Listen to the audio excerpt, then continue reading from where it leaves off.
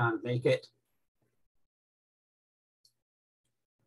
You just have a note on your screen telling you that. Right, my name is Russell Smith. I'm a director of the Scottish Crofting Federation and past chair, and I am chairing this online Zoom seminar, webinar, Zoom event, whatever you want to call it, on from Croft to kitchen. So it is, as we're discussing there, it's about local food and how more possibly how you sell it, how you produce it. And the format of the evening is we've got 5 people who are actually doing it, and they are each going to take about 10 minutes to tell us their story.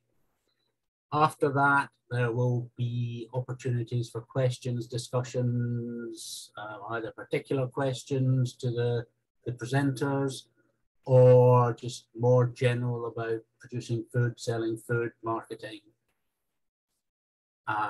We will, if you don't mind, keep the questions to the end, because interruptions in Zoom don't work very well. And if you do have questions, if you can pop them into the chat room, you'll find the bottom of your screen marked chat, type something in, then it's there for posterity, but it's there, we can pick up on it later.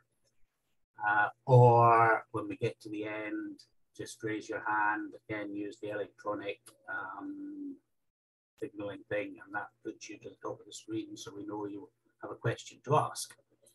And let's say that could be to a particular presenter or a general comment, and we'll use our panel then as our experts, fill in some of the background. General Zoom etiquette, which you'll all be aware of by now, but please be on mute if you're not actually speaking, because that cuts back the feedback and makes it easier. Right, that's probably all on that. I will just make a couple of comments to start us off. And the first thing is that, you know, we are talking about producing and selling food locally. We're not defining that, because it will include selling directly to customers, selling through farmers markets, as we're talking about there, selling through local shops, or selling stuff over the internet as well, which works for some people. So there are different ways of doing things. You have to decide what works for you. And if we're just thinking about local food, then if there's benefits for yourself in that, because you make money out of it, that's the whole point of it. We're trying to be economically viable so we can keep living in crofting areas and living on crofts. And I certainly found that the local food, the food production side of it and the direct selling actually complemented very well our tourist businesses and our main business, which is store lands. But again, if you're selling, the benefits to you as a producer is that, you know, you have direct contact with the consumers, you're getting feedback from them, and that helps you to improve.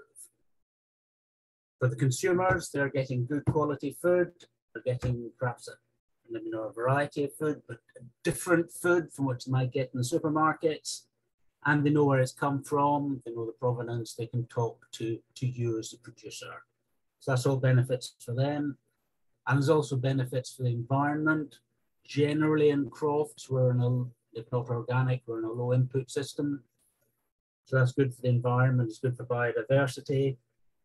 And as we've learned from COVID, that anything to do with local production helps community resilience.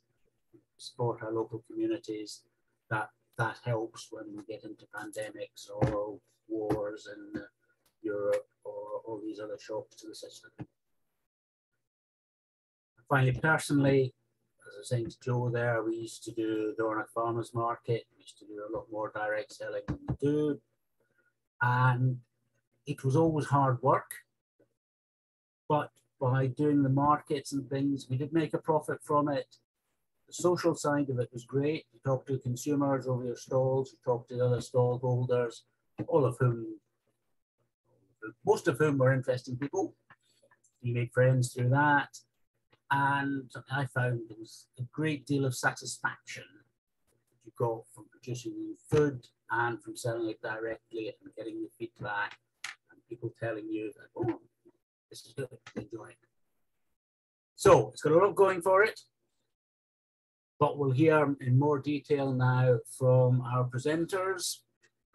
And first, we're going to Jake, who's got a market garden in Glenelg, and will tell us his story. And if you can, all the presenters try and keep it to 10 minutes, then we'll get through all this in about an hour, and then we'll have plenty of time for questions and discussions. So Jake, over to you. Hiya, can you hear me all right? Great, that's good. I have got COVID at the minute, so my brain's a bit foggy. So if it all starts drifting and sounding a bit rough, just wave at me and I'll try and get back on track. Right, I'll just try and share my screen.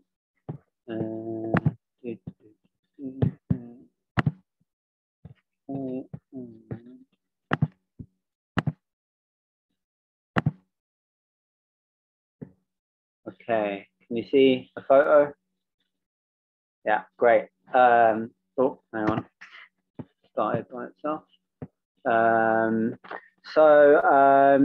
Yeah. All right. That's annoying. Trying to go through the slideshow itself. Hang on a second. I might have to just do them one by one. Sorry, bad tech. Okay. So my name's Jake. There's a picture of me, which is fine, and I run a small market garden called Cosé Growers with my partner Kate, who you can see on the left there. So I suppose the first admission I have to make is that we're not actually crofters. We don't have a croft. We've got a small farm, but to all intents and purposes, it's similar. It's sort of generally quite hard ground to manage. Yeah, we're in a remote part of the West Highlands. So although we're kind of imposters, we still got invited on here to talk. And Kate also has COVID, so she's hiding in the next room, feeling sorry for herself. So we both work part-time on our market garden. Kate runs a cafe a few miles down the road, and I do a bit of work in the village as a landscape gardener and work on the local ferry. And then, yeah, probably about half our time is spent on the market garden, and the other half is working, yeah, on the land. Where are we? We are in Glenelg, which is on the west coast. A lot of you might know it. Here's a photo of the land that we have. So we've got about 4 hectares of land. Most of it is northeast facing, which is, yeah, as you might know, not ideal ground for growing on. It's all quite steep, so you can see in the background there. Yeah, there's a lot of the ground is, yeah, it's very sloping, quite inaccessible. Yeah, we found ways around that. Very acidic soil, which is a challenge as well. But we're sheltered from the big southwesterlies, so we don't really get much storm damage, which is good. As you can see, we've got a wee greenhouse down there. We put that up fairly confidently because we just don't get hammered from the big southwesterlies. And we're in a small community, which has a very sort of strong tradition of crofting. So we've got access to a lot of local knowledge, which has just been totally invaluable for helping us get set up. Yeah, a lot of people have helped us out in various ways. And we've also got access to a lot of local materials. So we get, you know, sheep's wool, seaweed, manure, yeah, all sorts of things, which all help go into improving the fertility of the ground. Yeah, and making our veg better. So that's where we are.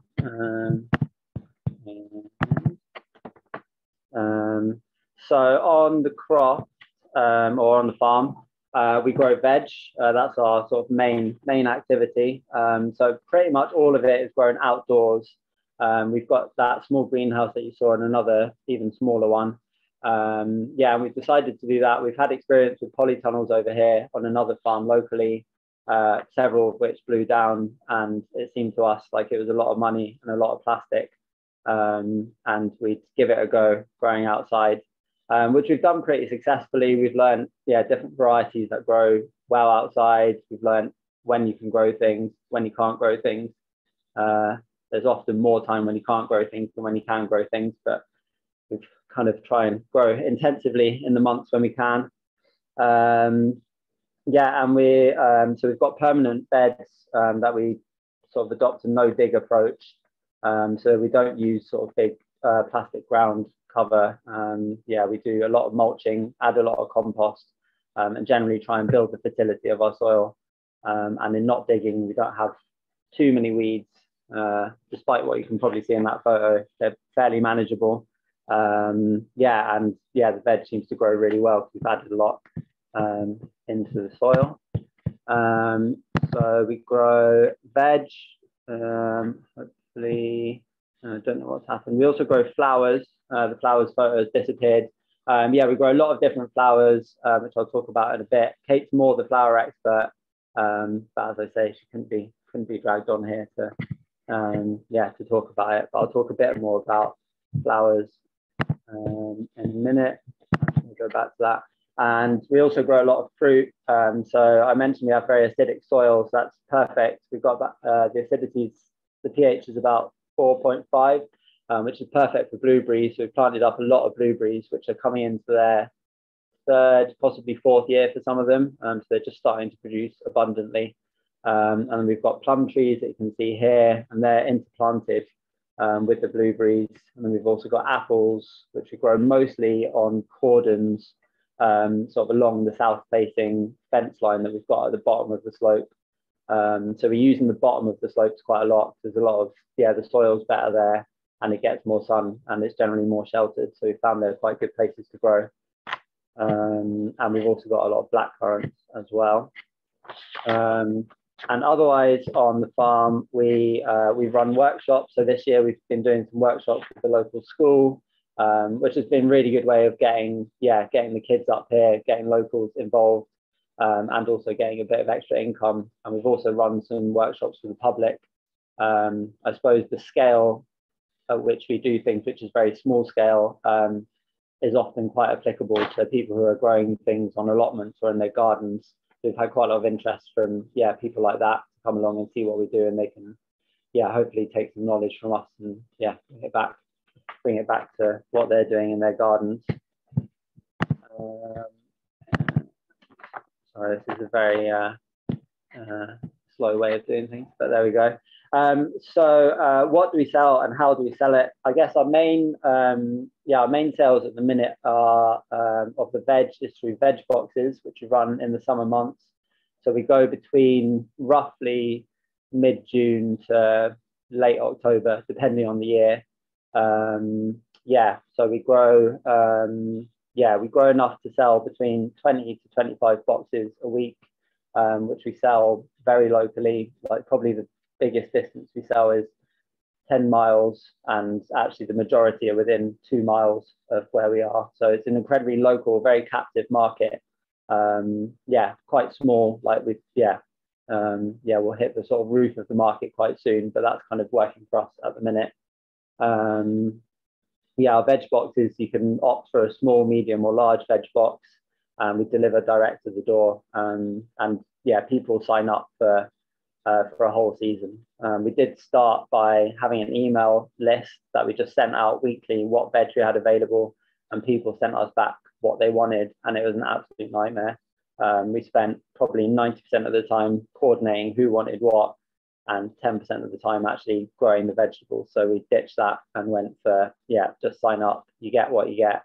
And actually, I think everyone was happier. A lot of people didn't think they'd be happier, but people have been able to be more creative with what they've got. I think people appreciate that, what's in season is going to be, the best. It tastes better than out of season stuff from supermarkets. And we've had really good feedback on the veg boxes. And we also do direct sales of our veg. So there's a village shop, there's another picture of some veg boxes in the back of the van. Kate said the van looked too dirty to share it with everyone, but I think it's all right. So there you go, you get to see it. And we sell direct to the shop. These are some spring onions and sugar snap peas all packaged up, which are ready to go off to the shop. And the shop and the pub and Kate's Cafe, and there's a couple of other local cafes. We sell most of our produce out of season. So when we're not doing the veg boxes, all of our produce goes to these places. And it's great. It kind of keeps our sort of name out there. People are really into it. Like where we are, as I imagine a lot of you are, is really remote. So there's not good access to sort of fresh, tasty veg. So this kind of keeps it in the community.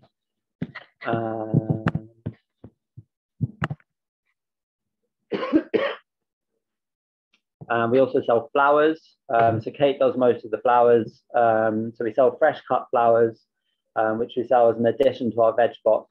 So we've still kept a bit of the complication of sending out a weekly email. And people can buy through there. So I've just seen that I've been talking for quite a long time. And we also sell dried flowers, which are great. So we cut them in the season, and Kate dries them and then sells them at markets, Christmas markets and online. And that's been a really good way to spread the selling throughout the season. So we're obviously really busy in the summer months growing veg, but it means we can make a bit of money out of those times. And we also sell the fruit, through the veg boxes and locally. There's some more flowers. And so finally, very quickly, sorry, I've got over my time a little bit. In terms of the viability of the business, we do make money on it. So we made, after our outgoing, so our sort of profit last year was about £3,000, but we work probably for 6 or 7 months of the year without selling anything. So there's a lot of work. So in terms of our hourly rate, it's pretty abysmal. We're hoping that all the fruit that we've planted will be bringing in a much bigger income in the future. So we'll be doing more direct sales, possibly online sales, and the flowers as well should grow in that respect. And we have the sort of lifestyle that's great. Grow most of our own veg, so we feed ourselves. We've got a nice place to hang out. And it works for us, but I think without our other jobs, we'd struggle financially. But possibly as a result of having other jobs, we haven't put as much time and energy into making this a viable business as we might have done. So it's kind of a bit of a, two-sided coin, as it were. I think that's mostly me. I hope that sort of makes sense. Thank you. That's great. Thank you, Jake. Couple of points before we move on. One, I think your branding and the packaging of the stuff looks very good. It's quite classy, and that's it. If you're using the same theme all the way through, that seems to work. And the other comment I would make is never work out your hourly rate. And never do it again. Do it once and then never again. I concur with that. Yeah, definitely. Top tip. Okay, thanks, Jake. Beth will now give us her presentation. Beth's got Croft in Strathnairn and lots of local food and mainly beef, but other things as well. And she will now tell us all about it. Beth, here you go. Thank you. I will just hopefully set up a screen share. And that can you all see the presentation? Excellent. So, as Russell has said, so my name is Beth, and my husband Tim and I run Birchwood Croft. Tim works offshore, so this does affect how we manage our croft. I used to work for the NHS, but I've been off. I was off for 5 years for having too many crofters. Although I have recently started just being self-employed and working for the Crofting Federation. But otherwise, Tim and I are the sole employees of the Croft, and we'll maybe not go into how much we get paid for the work. We are about 14 miles south of Inverness. We back onto the Monolith mountains. We are at about 280 meters altitude, which does affect our growing season. And the croft itself is 35 acres. So we run a bit of a classic, a little bit of everything. We have currently a mixed herd of 17 beasts for the cattle. We've got sheep and bees. We usually do a couple of pigs each year. They help dig up a bit of the ground for us, and then we can send it off for pork. We do have a little bit of old woodlands, and we've planted about 5,000 new trees. But otherwise, the rest of the croft has been split up into 4 different fields, with our main field, which you can see in the bottom left picture, being our hay field for getting hay for the beasts. We do, on a horticultural point of view, we've got our polytunnel, which is our 7.5 by 13 metre polytunnel. We've got a veg garden. We've got a small orchard, so it's just got 17 fruit trees in it, which we get, well, it's a variety of fruit trees. So we sell a variety of produce from the croft, the main thing being beef. We send off usually 2 to 4 beasts a year. The pork, we don't do pigs over winter because our winters are pretty harsh. So our pork normally ends up on our menu board in the autumn, which helps bridge the gap between when we're sending beasts off. All of our meat goes to Macbeth, who we pay extra for to get vacuum packed, and they do all our labelling for us. We sell now, it's all individually priced, and we sell it frozen. We used to do it in boxes, and then we stopped that. From the kind of the glut of the garden, I was always doing chutneys, but it was when we started doing a couple of community markets, I decided to make some that we would sell on, just because I knew by having frozen meat at a stall, it wasn't going to help get people in. So I just did the jars really just to get people to look at our stall. And it's ended up being quite good for having a produce available throughout the year. We also have done honey, although we are fairly, I'd say, new to beekeeping. So last year we didn't get any honey. So we don't bank our livelihoods or our holidays on the honey. Sorry for that. We just last year decided to sell our excess veg. We normally follow a little bit more of a self-sufficient idea with the polytunnel veg garden, but we often will plant extra seeds in the spring because we could well get hit with a frost. So we're always planting extra. So last year we decided that we would sell that extra because it's quite hard. Some things will keep, such as a squash or kale. The cabbage doesn't do very well. So we did veg boxes, and we were inundated with people wanting them. So from the veg boxes, we started in September doing them. As the supply went down, we then went to doing mixed boxes. So that worked quite well, trying to get people to do both the meat and the veg for it. Because so many people wanted it, we ended up finding it was easier that I could just put a thing on Facebook to say, here's the amount of boxes we have, and it's a first come, first serve basis. We often would put into the boxes a little info sheet so people knew what veg it was, say the reasons why it was that one, what to do with it. We are on QMS, so the Quality Meat Scotland and the Scottish Crofting produce mark. So we found that was a good time to tell people, in a sense, the reasons why we were on those, and just to help people understand kind of what we were doing for making that food. For selling our produce, we do all of ours direct to our customers. So they either come and collect it, or we, more likely or more commonly, we do local deliveries. We are 1.5 miles up a dirt track, a very pothole-filled dirt track. So it does affect who's willing to come up and collect their food. We put up all the info about what the produce is that we've got on our website. I manage it, which is why it's not always working smoothly.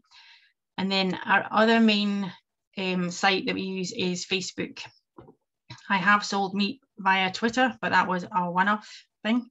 And I don't quite understand why that one, but Facebook works quite well for having it pinned to the top for what we've got available. We have done market stalls. The pictures here are of our community market, our local hall, doing them. It's great for if you want good crack with people. We do sell quite a lot on the day, so it does give a good turnover. When we calculated the amount of work involved for getting a gazebo, freezers and the setup, it's not worth really looking at. However, it does help just getting to know people, or people getting to know us and what we do, because that's when they can ask the questions and chat. And I would say one of the other things that we recently found very helpful for selling meat particularly is our card reader. Oddly enough, we had kept on cash and bank transfer for quite a long time, but have more recently found the card reader is a huge benefit for getting people to part with their cash and buy local food at our farmers market. So the kind of question of, do we make a profit in a sense? The income from our well, not just the meat, but the produce, and we do calculate if we sell livestock, it does match our expenditure. So that's obviously the straw, vet, livestock, fuel, etc. It doesn't cover, in a sense, the capital investment. So we have done quite a lot of work. We got crofting grants for our hay field to help obviously get the hay for doing the cattle. Things such as it doesn't cover building a hay shed or the tractor. But at least we say that's, in a sense, a capital investment that because, in a sense, Tim working offshore, we can invest in that. And we also see the benefit of just using the land. So for the kind of question of, does it fulfill what we do, the Croft does pay for itself, and it allows us a lifestyle that we can enjoy. We can work the land, we can work with nature, and it allows us to give, well, to eat like kings really, and get the kind of high quality food that we can share with other people. We sell all of ours pretty much to locals. We've only, I think, once sold to a tourist, and it gives you really good stories that you can pass on to other people with it. So yeah.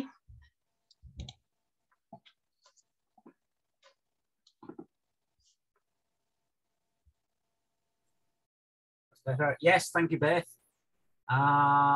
Yeah, good presentation. Lots of nice photographs there. A couple of points I picked out from that before we go on is to say, if you're doing market stalls, then having tasting stuff always works, draws people in. They will try it and then they feel embarrassed enough to buy something. That helps. But your point about the card readers is probably well made. We never bothered with that. And I think that certainly if you're selling meat, higher price stuff, that's probably essential. So, thanks for that. We'll now go on to Anna and Hanno. Are you doing a video? Is that the plan? I saw you were still there. Yes, we're going to do a bit of both. I've got a video and then we've got a presentation as well. Right. Okay, tell us about West Coast Organics and Sky. Okay, so I was supposed to be putting the kids to bed, so I'd made a video beforehand, but then they didn't get to bed. So but I still think I'll share the video just because it shows you around a bit. So can people let me know if they can hear the sound on this video? If I press play, here we go.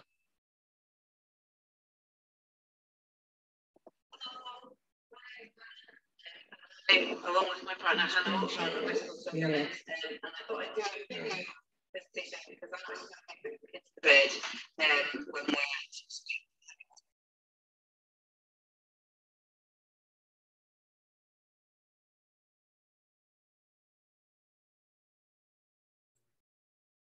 No, I've lost the sound there, Anna, from everyone else. Is that better?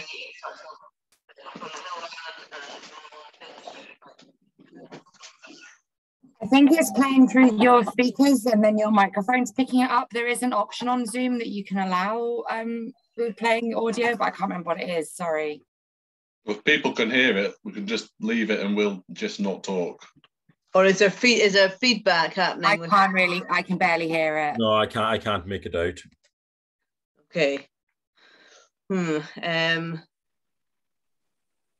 you want to try muting Anna and try playing it and see if that might help? Well, I did do that at first, and then Russell said that he'd lost the sound completely. So it seemed like it's, yeah. Yeah, I think we lost the sound because it was just picking up from your own speakers, if that makes sense. There is an option on Zoom. I'm really sorry, I'm not very helpful because I can't tell you where it is. There is an option where you can enable the sound in the video. Share sound. Share sound through the... Yeah. Okay, we'll go back a bit and let's see if this works now.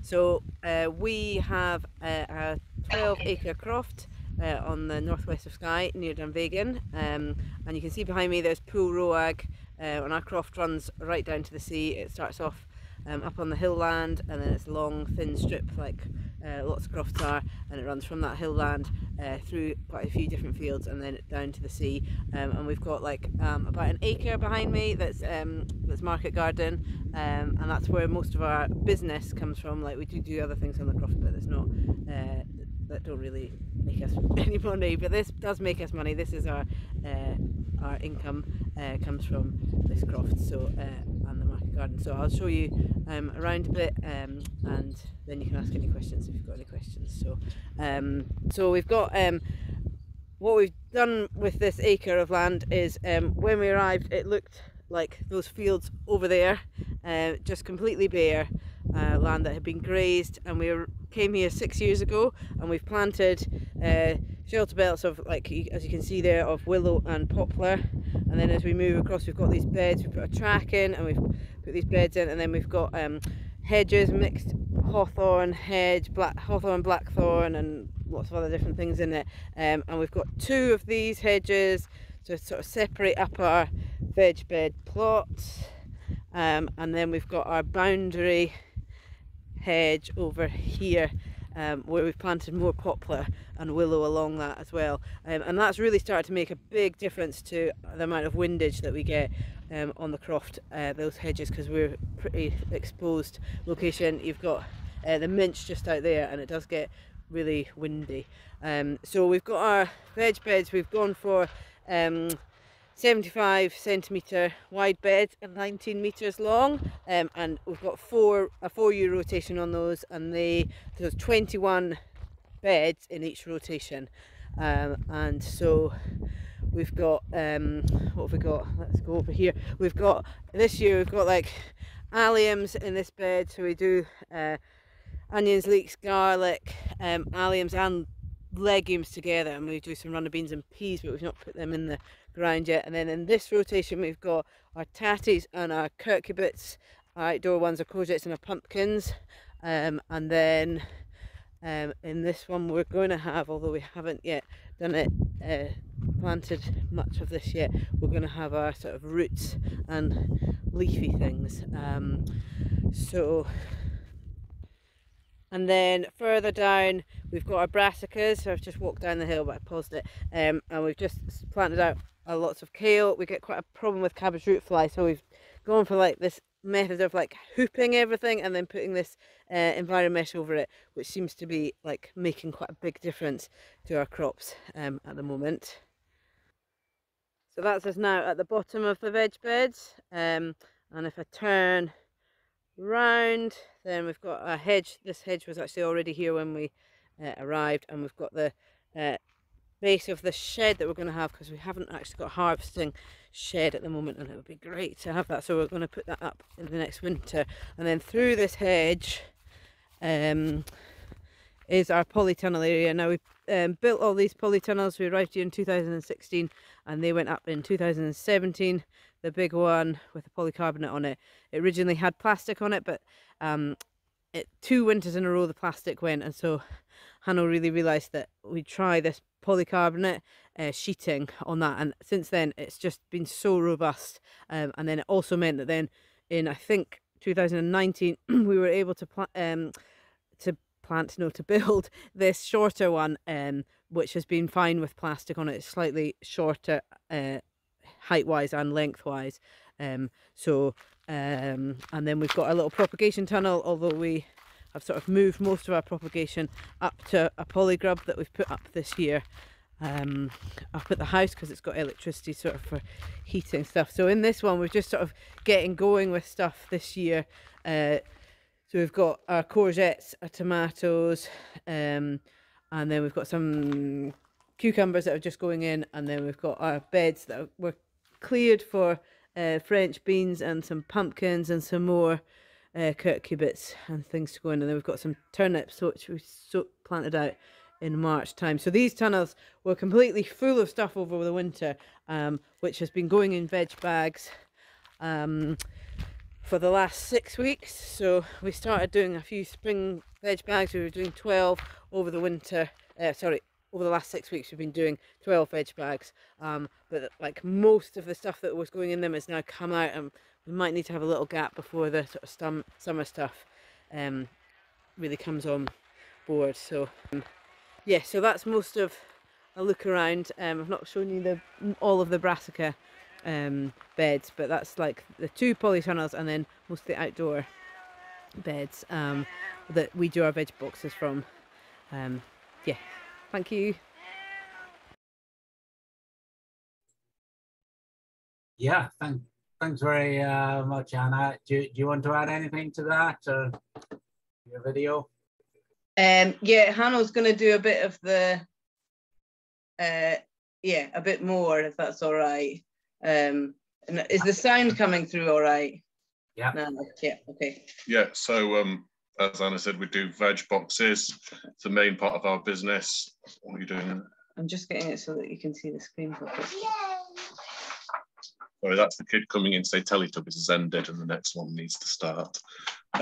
So yeah, we've got a 5-hectare croft. Just a bit more detail on what we grow in. Of that area is 1,250 square meters of veg beds and about 250 square meters of beds inside the tunnel. And we've also got a small orchard which doesn't really produce much. To be honest, it's a bit windy here. We cut a couple of 150 small bales of hay for the animals every summer. We've got goats for ourselves and for milk and a bit of meat, and they create a lot of nice muck for the garden, multiple cubic meters after a winter inside.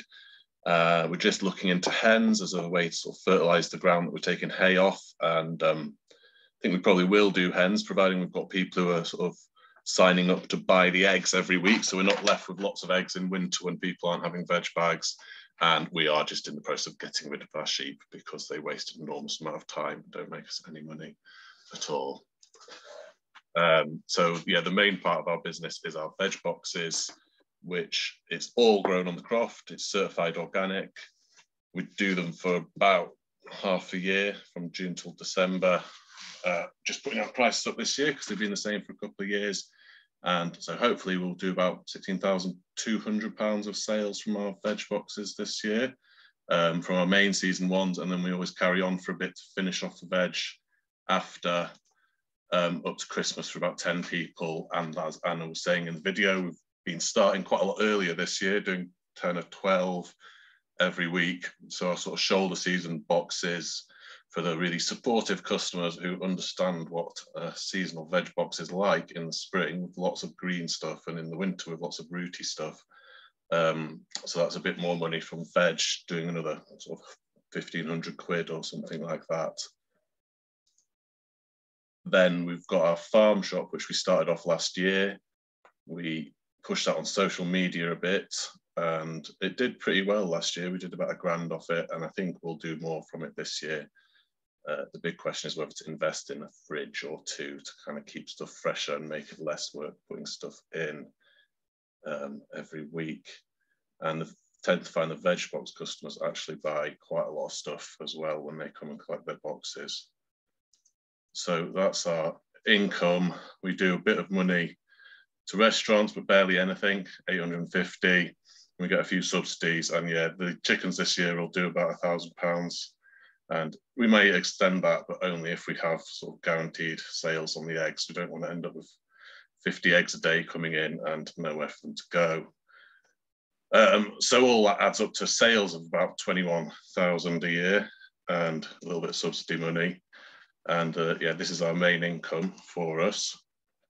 So we established this with our own cash, probably 25 grand or so over the years, 6 years since we've been here. We got the Young Farmer Startup Grant, which was an EU fund which ran for 2 rounds of funding, I think, and gave away €2 million. So we were one of 70 people or something to get a €70 grant, which was £56,000. And then we've had some CAGs. The CAGs bought, well, actually the other polytunnel, Young Farmers bought this polytunnel. Yeah, there's just the 2 of us here, so I don't think there's the margin in this business for employing people, and also we feel like it might be a bit of hassle to have employees with us on site, although it would be fun maybe. We try to keep our outgoings as low as possible. We don't do any paid marketing. Anna does a bit of social media, and we usually run a waiting list for the veg boxes actually, so that seems to be enough. And we're VAT registered, which really helps us keep our costs down. Yeah, I stopped work last year, apart from we do 1 changeover in a holiday house. We were doing 2 last year and 5 the year before that. And I was also working part-time, and Anna was working part-time as we built this up to the point where it could pretty much sustain us now. Where are we at here? Yeah. So guys, if you're trying to click your share your screen, we're still only seeing a still of the end of the video. Are we? Oh, right. Thanks, Kirsten. Yeah, I was just about to jump in as well. This is very nice. Well, we've been showing you a presentation as we've been going along, so we'll just have to share it with you and you can have a look at it, because it's basically, I've just been saying what's on the presentation anyway, but it'd be nice if you'd been able to see it. Can you see it now? Yeah, I got it now, yeah. Oh yeah, that's a shame. Oh well, we'll just carry on with where we're at. Just carry on. Otherwise. So we can live on such a, well, relatively small amount of money because we don't have any rent, because we managed to build our house with some money from CAGs, and we've been living in caravans for a long time, saving and a bit of family money and a lot of my time for 9 months doing that. And so we can do this because we don't go away anywhere apart from seeing family a bit, and we have a low cost life, which allows us to live off this relatively small amount of money. But I mean, we also get a lot of stuff from the Croft, like, you know, fulfillment and food and fun and all that sort of thing. Yeah, for it. You split it through the last couple, Hannah. Yeah. Can you see this? Our expenses are really low. As you can see, there's a little rundown of them there. Well, this is our, you know, our running expenses, only a few £1,000s a year. We do end up spending money that we've made back into the business quite a lot. So our actual profit would be lower in any given year, but, you know, in theory, we can make a bit more than we do at the end of it.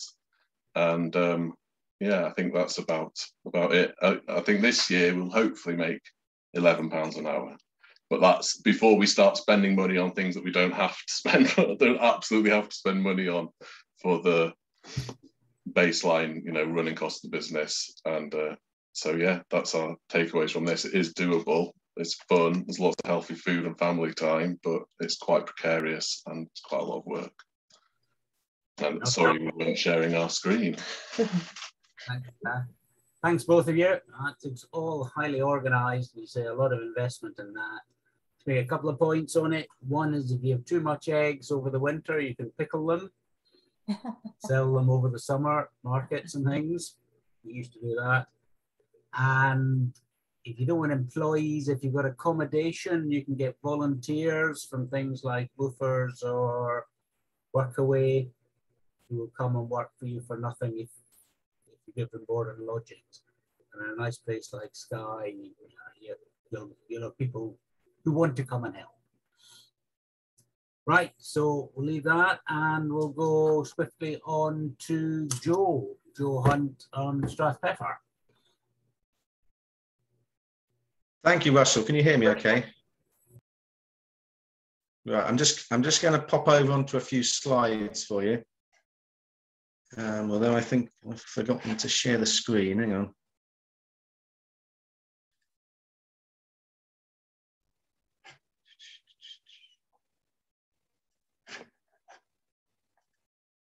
Right, can you see that? Yep. Yeah, you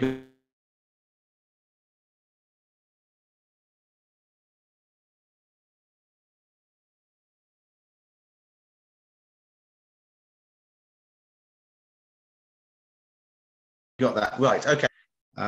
We came to the Croft 12 years ago, completely new to crofting. I'm a consultant economist by training. And if I was to advise myself as a client, I would be obliged by my Economics Institute to advise me not to go ahead with this business. That was my starting point.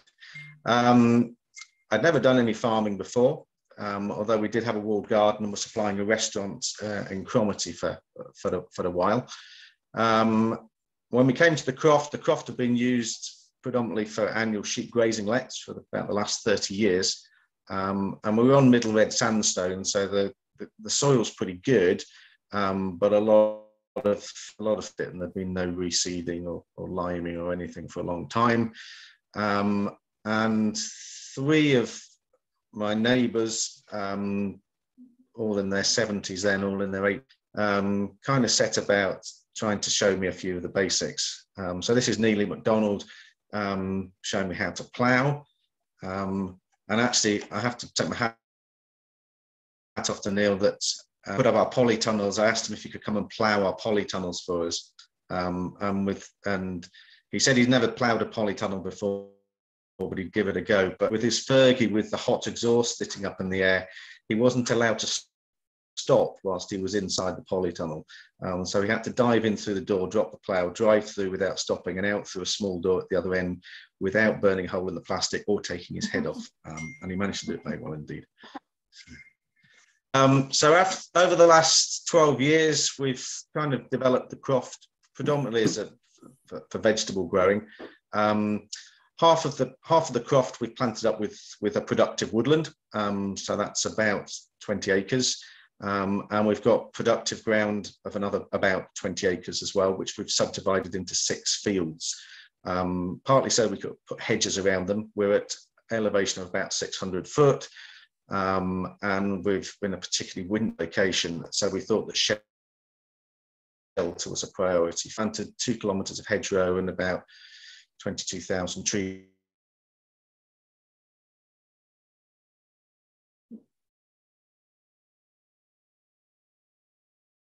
In a woodland of apples out of that, which was fantastic. We grow on a bed system most of our veg. So we use. I was just saying when we got started out, I've been laying about 5 kilometres of biodegradable cornstarch mulch to form veg beds in our fields. And then we grow our own transplants and transplant them through that, predominantly by hand. And this year we're growing about 135,000 transplants. So they get seeded into modules, grown on in a polytunnel, and then planted out into beds by hand. We also use MyPEX sheets with holes burned through them, a bit like Anna and Hannah were showing, for doing closer spaced things like herbs and baby leaf lettuce and so on. And I have to say that I've been amazed by the variety and the range of things that we've been able to grow, actually. A lot of people told me that we'd be quite limited given our altitude, but actually the range of things that we've managed to grow is great. We produced, last year we produced about 4,000 head of fennel, which was really popular. And also I've been trying for 6 years to grow outdoor sweet corn, and I failed for the last 5 years. But last year we actually imported some seed from a research station in Alaska, and their sweet corn seed was basically timed to fit in with the longer day length that we have in the summer at this latitude, and we actually got 3,000 head of sweet corn grown outside, which was fantastic, very popular with our customers. In terms of marketing, the main thing that we're doing at the moment is veg boxes. So currently we've got about 200 local customers who we deliver to door fortnightly. But we have tried quite a number of other things as we've developed the business. We started off just doing farmers markets for the first 2 years, partly because I was still working, but also because we want basically the farmers market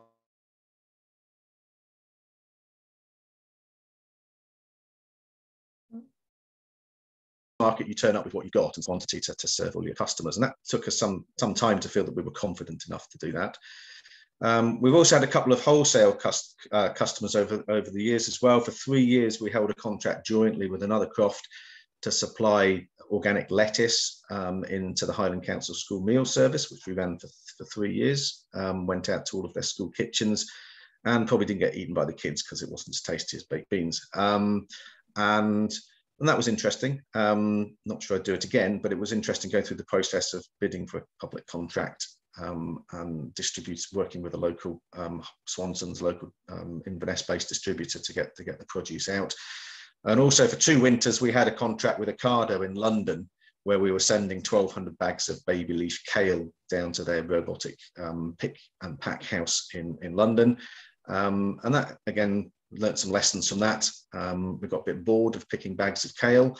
And also when Ocado found a cheaper supplier, they asked us to cut our price by 30%. And when we said no, they stopped our contract the next week. So we've come back to just working with the local market, basically, because they are more reliable and they're a bit friendlier. And we get to speak to or expect to know and speak to customers, which we really like. In terms of range of produce, we used to have 5 polytunnels. 4 of them blew away in a storm in 2014. So we just got 1 polytunnel at the moment, which we use for propagation and for sort of Mediterranean veg in the summer, and baby leaf salads in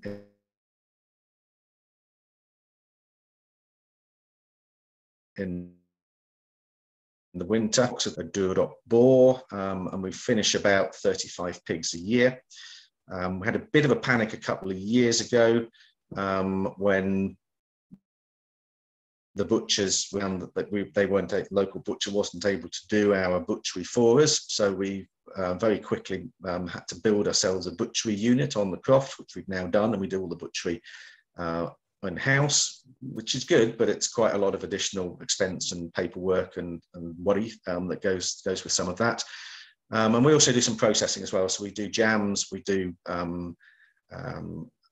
fresh pesto, we do cordials, we do apple juice, and then with the pork we do sausages, burgers, bacon, hams, pork pies, basically anything you can do with a pig, basically.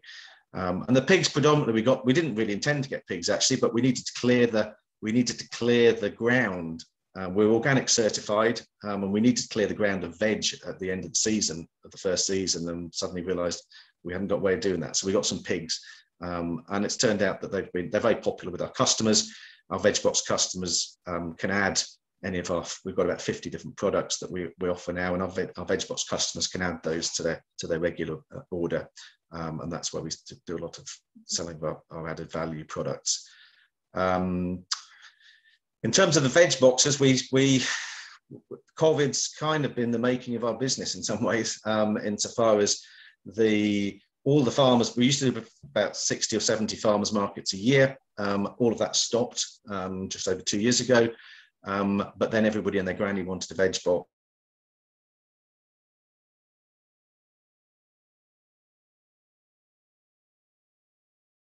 And we were about 100 for several years, and we've doubled that over the last 2 years up to just the farmers markets.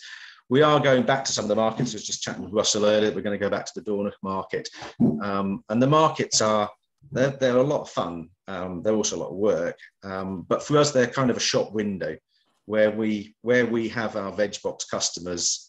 Is basically where we've been to farmers markets. People come and try us, chat to us, and if they want to get something regularly, then they sign up for a delivery. And our delivery areas, we cover locally around Dingwall, Strathpeffer area.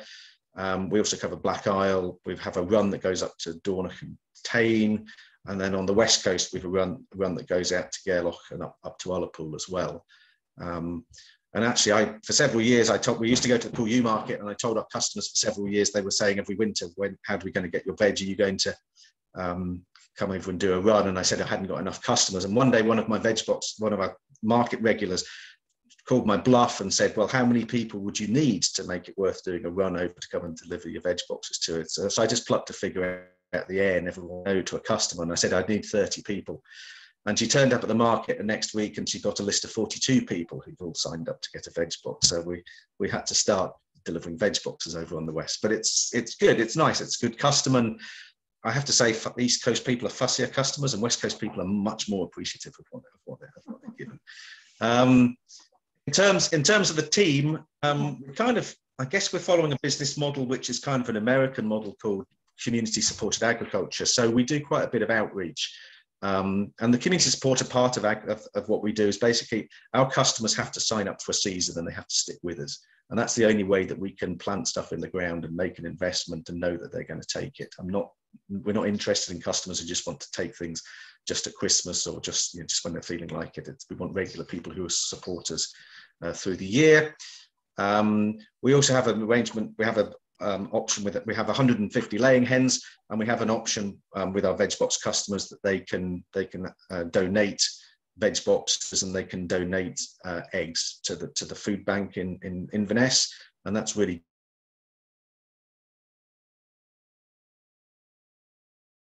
good.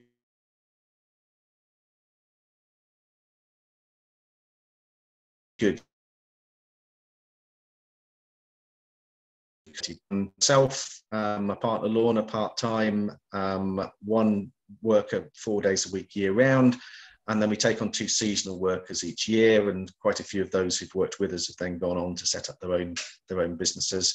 We've also, as Russell mentioned, we used workaway volunteers for about 3 years as well, and we only pay minimum wage, but they get paid more than I do, our workers.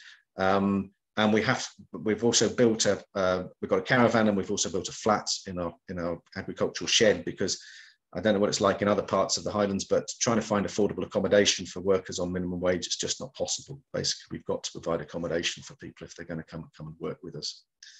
And finally, in terms of numbers, I was asked to say a little bit about this. This is a slightly complex table, but if you go down to the bottom line in the middle, our turnover from our veg boxes and from our farmers markets and from a little bit of wholesales as well to a few places comes to about £118,000 a year, which I think off a 45-acre croft at 600 foot is pretty good, actually. I'm amazed that we managed to produce that much food. Constantly staggers me. If you go up to the next line up, that's the good news, is that's our turnover. The next line up is my profit is £228 a year. But the profit does include, in the profit, I am including in our costs our depreciation. So we've made quite a significant capital investment, both ourselves and through grant aid. And we are covering the cost of depreciation. So each year we're basically investing about £10,000 back into the business to do things like build a butchery when suddenly the butcher can't do the work for you anymore, or buy a new delivery van, those sorts of things. But if you go to the top of the table, the outputs of what we do are some of the things that we're not getting paid for. So we have a carbon budget on the Croft. I'm a bit of a carbon geek. Currently we're carbon negative by 72 tonnes. So we're emitting 40 tonnes of carbon every year. But through a combination of tree planting, increasing soil organic matter, composting, and a whole bunch of other things, we're soaking up 112 tonnes of carbon every year on the Croft. So we are carbon negative by 72 tonnes a year. Unfortunately, the market doesn't pay me for that at the moment. And I would like to be paid for that. I think that we're providing, on our Croft, we are providing the social service of soaking up carbon, and that we should get paid for that. In terms of jobs, we're creating 3.2 jobs if you average it out over the whole year. And we're paying those people the working, the minimum wage, agricultural wage. But if you look at what HIE on average spends to support a job in a remote rural area, then if we were HIE, then they'd be giving themselves £16,000 to create those and maintain those jobs in those areas. And we provide a healthy diet to about 200 families. They're paying the social they're paying the market value of the food, but they're not paying the social value of the health benefits of having a healthy diet and cooking from scratch.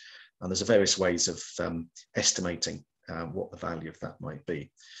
So the next line down, the only one I haven't touched on is subsidy. We get very little basic payment scheme. We don't get any less LFAS because that only applies to ruminant animals. And I think we're more less favoured for growing lettuces. And we get a little bit of AICS. We're certified as organic, so we get the minimum £500 a year, which just covers our certification costs through the maintenance scheme, and we get a little bit of farm woodland premium under that. But in total, I think value on our Croft is £38,000. And as cap is being replaced by post cap, I would like us to be as Crofters paid for that, and then I would actually make a living. Because for the last 12 years, I've basically been working unwaged, running and setting up this business. It's giving us a nice place to live. It's giving us nice food. It's enabling us to reinvest in our business. But I actually haven't taken a penny of cash out of the business yet. Okay, that's about it. That's excellent, Joe. Thank you very much.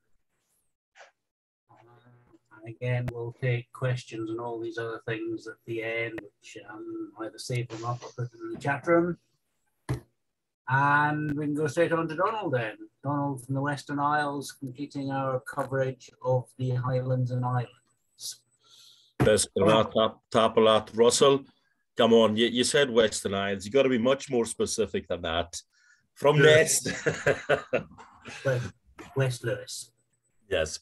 So, yeah, it's really interesting listening to everybody else's businesses and ideas. And I think it's always good to look at other people's businesses and visit other businesses, because you get loads of ideas from that and kind of sparks your own ideas. I don't have a presentation for you. I have just been elected as a councillor, and I have been I've been nice to people for the past month, in the build up to the election and stuff. So I have very little capacity to be nice to people just now. None of you guys are voting for me now, so I'm not going to be overly nice to you. So I'm in Ness in the north end of Lewis, traditional crofting family. I am in my grandparents' house right now, which I now own, and I'm looking out on. I've got 3 crofts next to each other here. Use about 10 crofts in total. Crofts here are about, a big croft in the north end of Lewis is 7 acres. I think on my BPS, I've got 22 hectares of region 1, something like that. So that's with all the crofts that I use. Mainly, it's all livestock. Actually, I'm saying mainly livestock. But there are almost 3 different markets that I go for. I've been crofting all my life, but I've been doing it full time since 2017. I had been balancing it. I can't remember who said it. Maybe it was the first speaker. I can't remember his name. Sorry, who said that you're earning an income from the job, but is that stopping you from expanding your business? And I thought that I used to work for the council, and I had the safety net of a monthly wage. and I thought, right, I'm going to gamble and lose that safety net, and it's going to make me, it's going to force me to make the business make some money.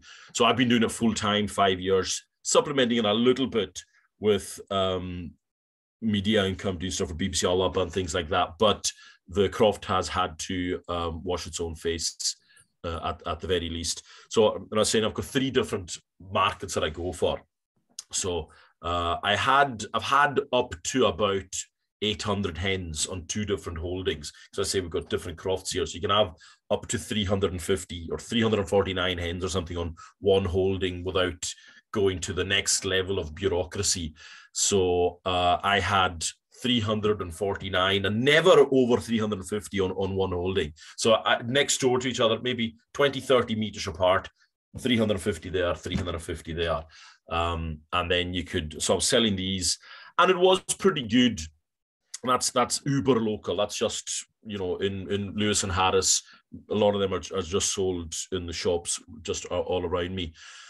But the bird flu lockdowns of the last couple of winters have been an absolute nightmare for the kind of, I mean, it's small scale when you look at the grand scheme of UK wide, but here it's you know, it's big scale. But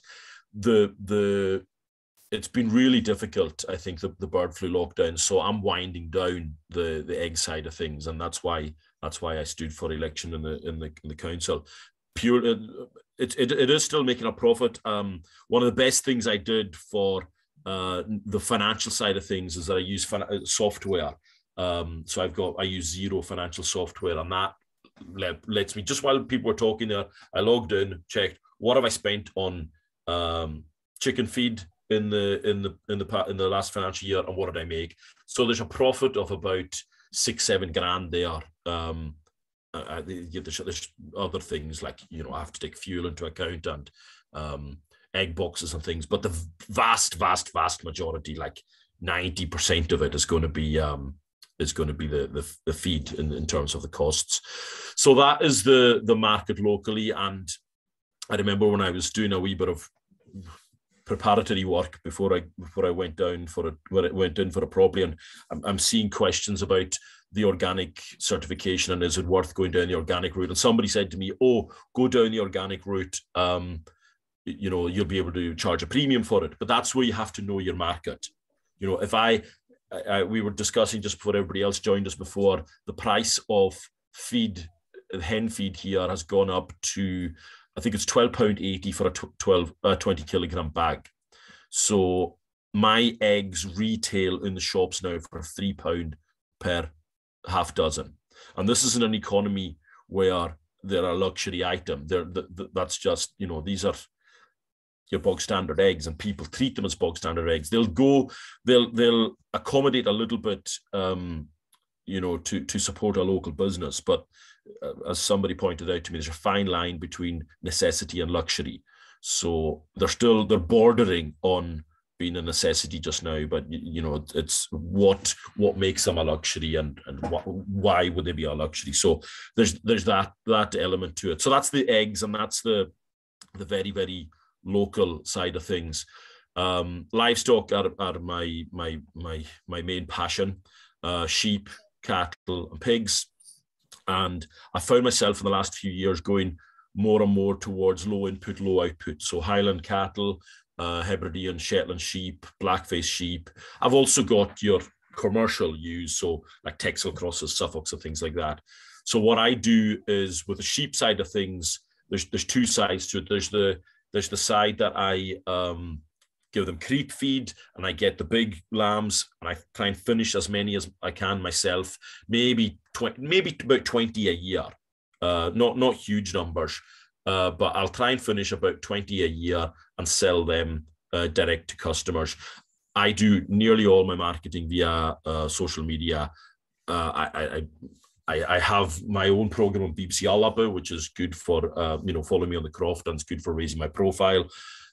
So I do get a bit of following that way, but Facebook in particular has been really good for selling things, particularly locally. But I think I've got about between 5,500 followers on Facebook, and about I think it's approaching 10,000 on Twitter.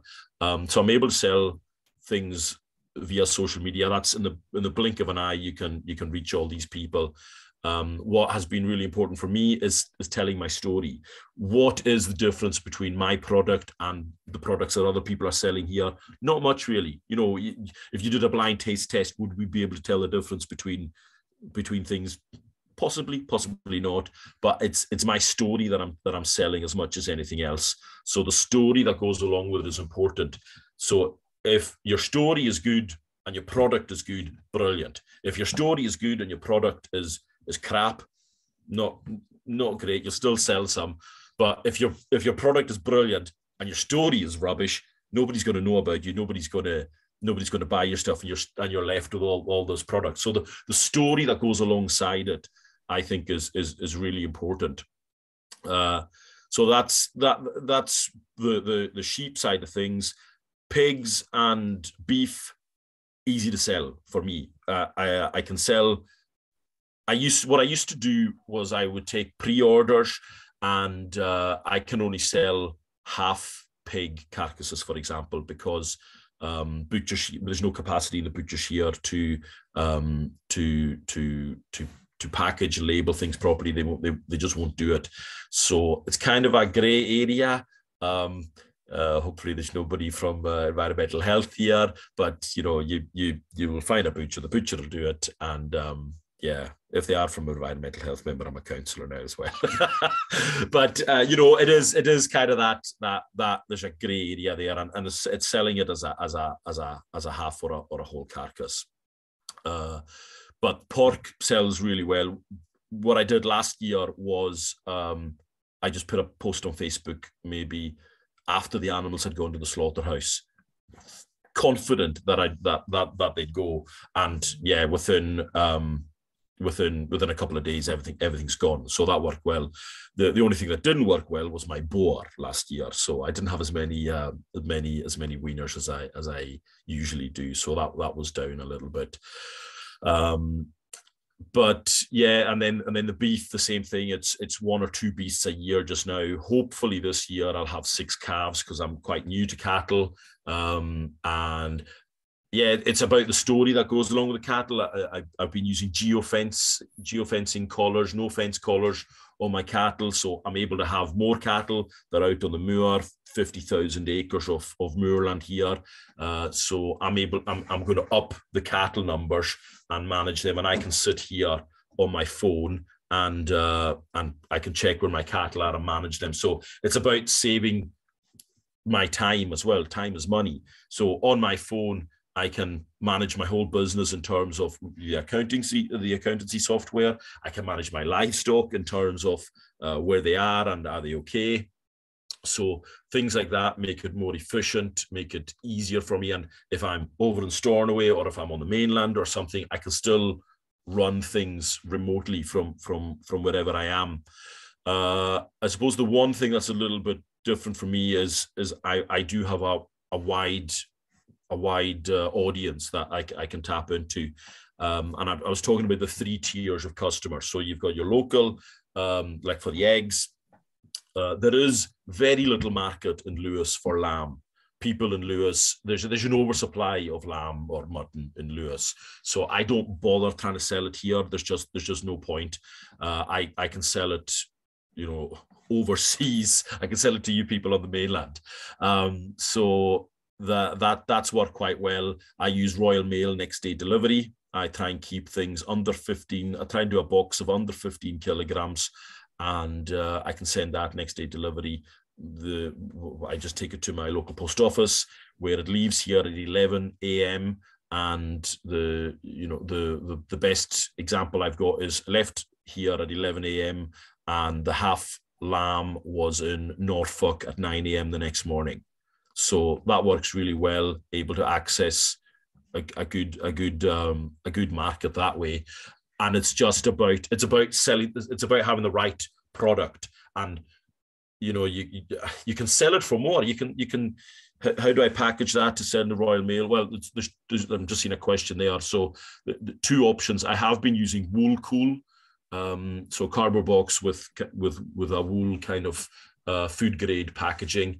Using that, I don't send it. It all goes fresh. And the other box I use are the kind of the polystyrene boxes that they use for packaging salmon. So there's lots of salmon production over in Stornoway, and we've got Polybox who can manufacture all these boxes. So everything I do is fresh. Our slaughterhouse is only open from August till Christmas, so that kind of means it's in the quieter months for me. There's no pressure to do it in the summer, in the height of summer. It'd be great if it was, because then you could sell more of the lamb, for example. I reckon tourists would buy lamb in the summer months, but it's not viable. It would probably be hogget or mutton that I would be able to sell in the summer months. But it's just a non-starter. I'd have to send them to Dingwall and get them back, and with the scale, it just wouldn't be commercially viable to do that. I can see my own local butcher shop out the window here just now, and I was supplying them, but they would sometimes take half a lamb carcass over for 10 days, and and it was just very, very difficult to manage that. But that's kind of the three tiers of customer. The very, very local ones, the ones who are going to buy like island wide, and then nationally. That's the different ones. Who are you selling to? Lamb, I aim at selling to kind of like West End, Glasgow, people who got a lot of money, who like the story that goes along with it. These kind of people, they lap it up, and they don't question the prices that you charge. So it's got to be commercially viable that way. Is the whole thing commercially viable? Well, I've been doing it 5 years. It's more and more challenging just now, and the increase in feed costs is a concern, as is the squeeze on everybody else. If people have less disposable income, I'm not as confident that they're going to be paying that extra money on things. So it really is a concern, which is kind of like why and one of the reasons why I stood for council, just to make sure I've got an income for the next 5 years.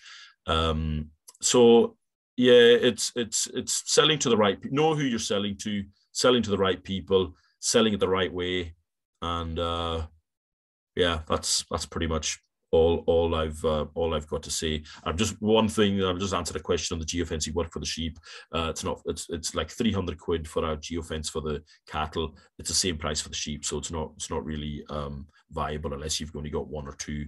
But I did get CAGs for the collars, so I was the first person to apply for CAGs for that, and that works there. So that's me. Good. Thank you very much, Donald. That was a different tack in that. I think all our 5 presenters have done very well, and different angles and different things from different parts of the country. So there's a good coverage of all sorts of things there. There's a few questions in the chat room, which we'll go through some of them, and if you do have anything else you want to say, as I say, go for the reactions button and raise your hand, and then we'll pick it up from that. But I just wanted, before we go to some of that, pick up on your point about abattoirs there, and you've got an abattoir in Lewis, which makes meat quite, it's possible for you. I don't know how you get on, Beth, with your animals and abattoirs, because it's a big thing for a lot of people. If you don't have a local abattoir, then selling meat becomes hugely more difficult. Beth, do you want to come in on that? It is becoming more difficult to get beasts in, because we at least have between Granton and Dingwall. So in right at the start of lockdown, Dingwall suddenly got an influx of doing their own meat, because a lot of people suddenly wanted to buy local meat. However, Granton bases theirs mostly on restaurants, so they suddenly had a lull. So we did have that backup, but it is getting harder to book beasts into Dingwall. because they will only take it a week in advance. But it, so far, at least for us, we're fairly fortunate at having two. And even though we have in a sense, a preference, it still means we are pretty fortunate, but it is a lot harder.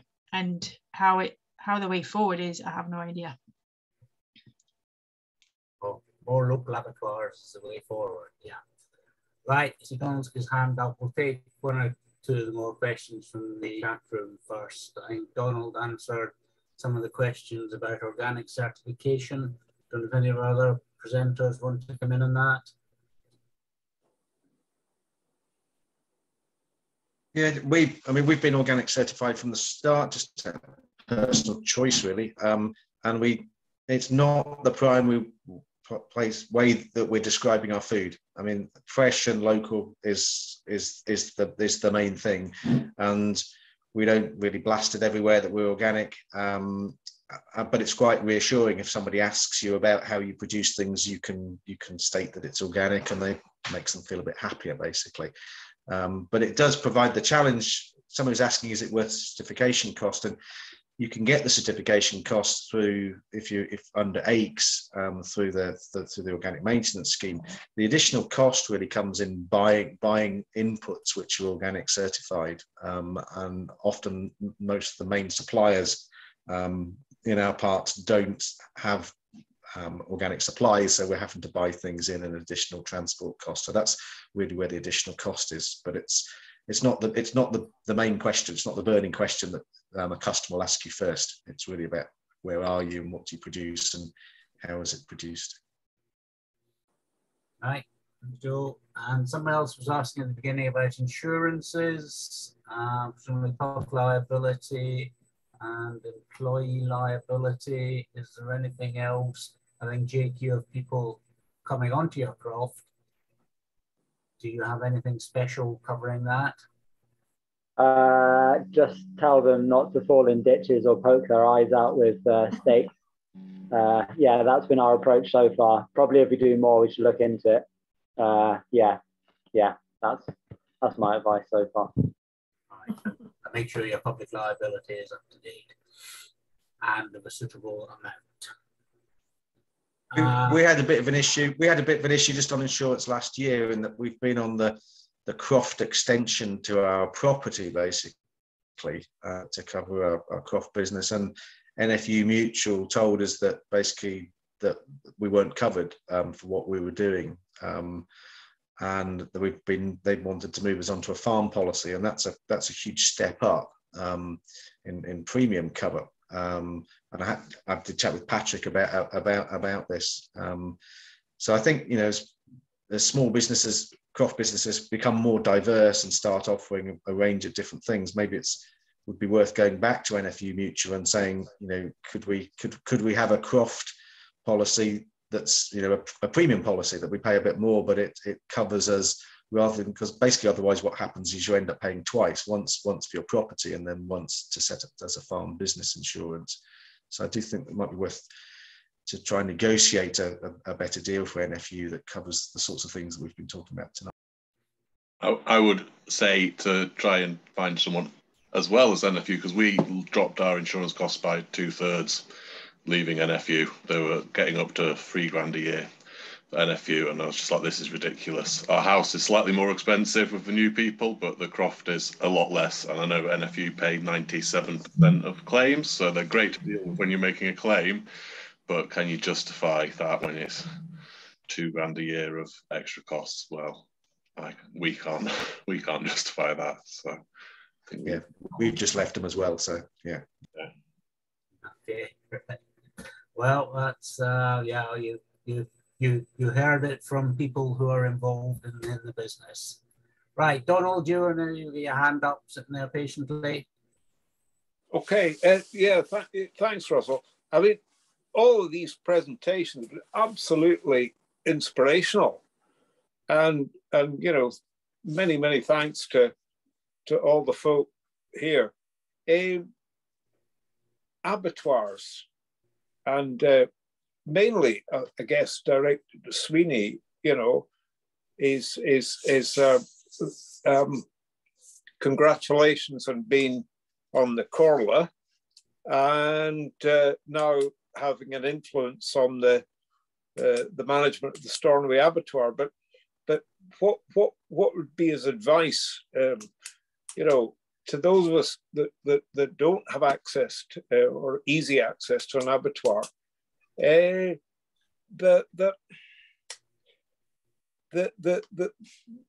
The Corla manages to avoid many regulations and on the basis of market failure and remoteness. I wonder how we could get around these issues in Skye and other you know, remote areas and highlands. Any advice on that? If I can come in, I mean, I don't think the market is going to cover you there. Basically, in the Western Isles, the Corla, the Western Isles Council, they run the slaughterhouse in Stornoway. To be honest, I'm not 100% sure what the deal is right now with Barra and North US. There are two other slaughterhouses there, which I'm not sure if they're open just now. But I again, this is me speaking as a crofter. This is not me as a councillor. But my understanding was before that they were only viable with some subsidy from the council as well. So yeah, I reckon that the only way it's going to work is if there is some support from the public sector. The argument here is that if the council didn't support the slaughterhouse and keep it open, then you would have people going back to mass home killings, you know, and there'd be an environmental health issue there with disposal of you know, waste product. So I'm seeing that the Barra slaughterhouse is open still. So yeah, I think that yeah, that it's only viable with support from the public sector.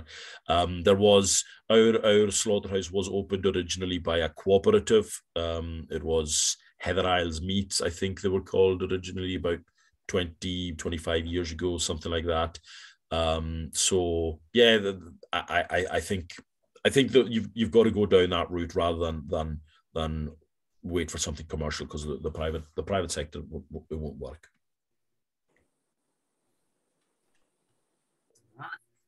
Good, thanks for that. There's questions in the chat room generally about regulations and health and all sorts of things. I'll do a plug here just now. The Scottish Crofting Federation, you can see that, produces a book called The Horticulture, a Handbook for Crofters, which covers some stuff about vegetables, a lot about growing, a lot of very good information tailored to the harsher grounds of the north and the west. But regulations in general, does anyone want to come on that? Sandra, do we as the SCF know stuff about it? And can we advise? Well, we've been looking into it on behalf of a member, and all I can say is it's not really very easy to find out a straightforward answer. I've been speaking to Beth about it as well, and she managed to find me some bits of information, but the best advice seems to be to speak to your local environmental health officer. And they should be able to keep you right. But it's a bit of a minefield of information out there when you're trying to find out. I can see Isabella has agreed, so that's why she asked the question. I've found it very difficult to find a straightforward answer. I have emailed Highland Council as well last week, and I'm still waiting for a response. So, if I can follow up on that as well. My experience has been that environmental health here anyway were very, very helpful.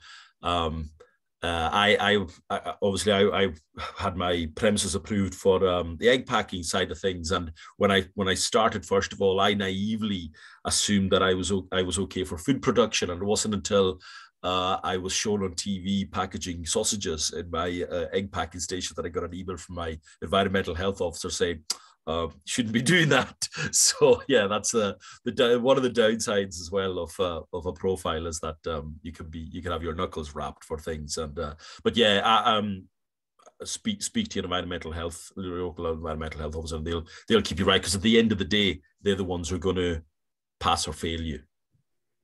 We had, I know in the very early days of the Dornoch Farmers Market, that we actually had a meeting and we got an environmental health officer along to talk to a whole bunch of people at the same time. And that worked well. A lot of stuff about labelling, about food hygiene, about the quantities you can sell things in, the need for proper scales and all that kind of thing. Anyway, Donald, give your hand up. Yeah. Totally agree on that. If the main thing, first and foremost, is register with a local authority as a food producer. That's a simple form. It doesn't cost you anything. And then, if in doubt, speak to them, because they are helpful, and they're not going to shoot you down.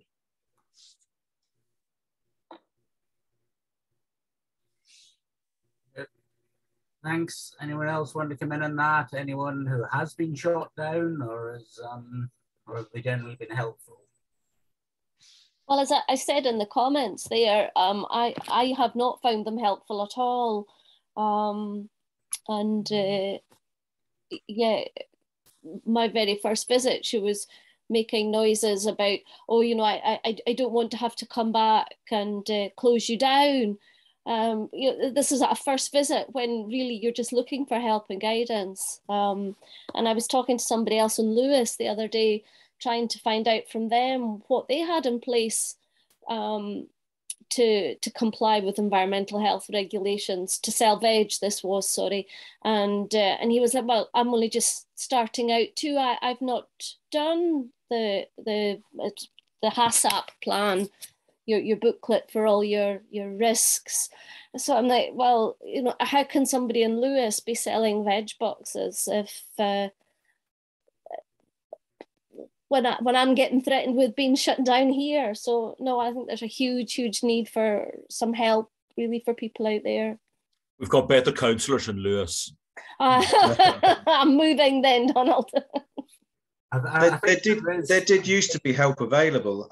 HIE, when they used to help small businesses rather than just big ones, did have a call-off contract with a food safety advisor, Hazel Gordon, and you could go to her and get independent advice on all of these things, and a couple of days of her time to put together your HACCP plans. And it was a really useful publicly funded service that enabled people to not feel that they were taking undue risks when faced with bureaucracy, which is designed really for very large businesses, not for small businesses like ours. So I think, you know, we should go back to HIE and we should go back to Scotland Food and Drink and say that, you know, one of the enabling things they can do in the Highlands is to offer a free service to help them through some of this paperwork, because it's, you know, every small business has to get through it, and we don't.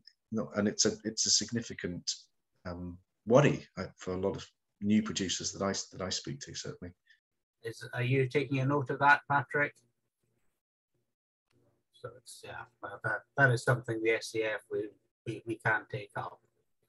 But I think what we're seeing is that there is a great variety, or, you know, environmental health officers over the country, and this is something we see with our pit departments as well, that, you know, some are very good and helpful, other areas they're not. And I won't name and shame people just now, but, you know, I don't know what we do about that sort of variation. It should be consistent across the country, and they should all be helpful. Never suggest to EHA you want to do something fermented. That was the only mistake I've ever really made. Was they're happy with all of our butchery, but when we started talking about salamis, then they seem to have an allergy to anything that's been fermented. So you can only buy them under the counter if you want one, Escort.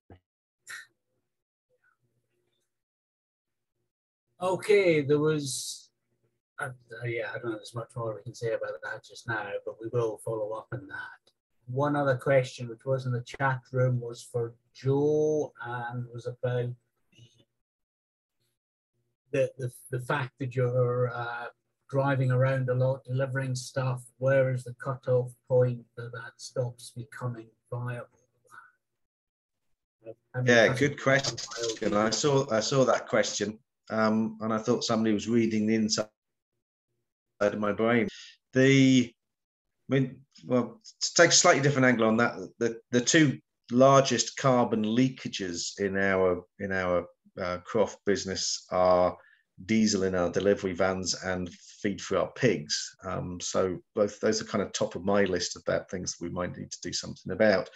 One of them is we have got an electric delivery vehicle, but it doesn't really go far enough to reach all of our customers. And I guess the other point is I hadn't really imagined when we started a business that we would have to go that far distance to serve some of our customers. And I think that points to the fact that there's still not a good way for customers to find local food. I think, I don't know about other people, but I feel that the barriers that I face are not about producing food, they're actually about distribution, about getting it to the customers cost effectively. Because, you know, in the fruit and veg, for instance, you know, Swanson's and Williamson's, the two main wholesalers, they just don't carry local food and they don't want to present a premium product. So we're not using the usual distribution channels. We basically have all got to invent our own distribution system, and then that's very small scale and efficient, and we're driving around in circles. So I think it points to a slightly bigger issue, which is how do we, there's a massive, I've seen a massive change in the last 5 years of people looking for local food, and a lot of customers who are frustrated by the fact that they can't get hold of local food in their shop or in their co-op or through the wholesaler or anywhere else. And I think kind of I don't want to do that many miles and emit that much carbon, but we need to replace it with a system that we could all present several of our products together and people could find an easier way of picking it up or delivered or presented in their local shop. I think it's a distribution problem. Yeah. Yes, to it. A problem we will not solve this evening. Was there not something in Skye a few years ago where it was a bit like a van that went round delivering lots of different producers' stuff?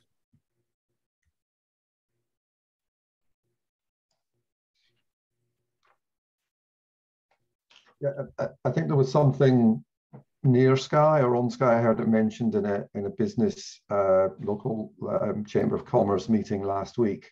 I think that was still or is still operating. I think Donald might know about that, the Food Link van. You're still muted, Donald.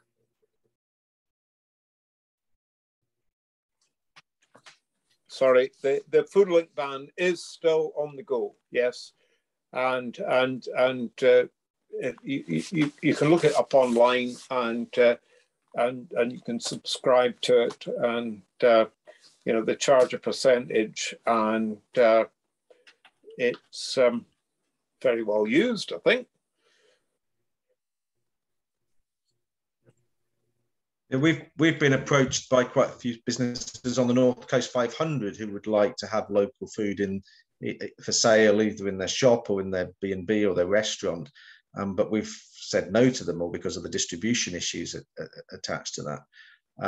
But there's a lot of businesses who are buying in wholesale products to add to their largely tourism food offer.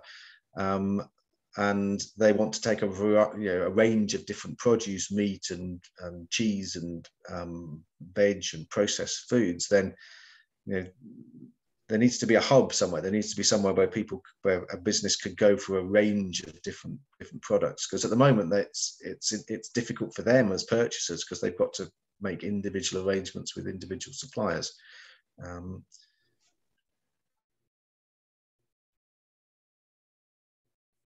Yeah, maybe one thing is we can all go into our local shops and say, why aren't you selling more local produce?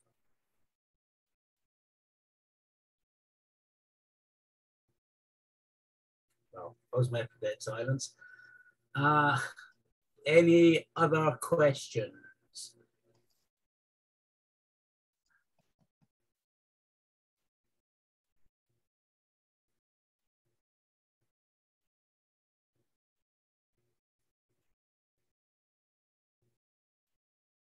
Right. Do you want to say anything, Patrick, about maybe getting events on environmental health, or is that something that we will want to look at? Yeah, I'll look into that. It's an obvious follow-up one to this, isn't it? Is let's have a meeting with an environmental health officer and maybe some other regulatory people involved as well, because it's something that people are worried about, evidently. Yeah. We'll watch this space. Good. Something positive out of this. Any more questions? We're overrun our stated time, but that's not a problem. If people have things they want to raise up, please bring up.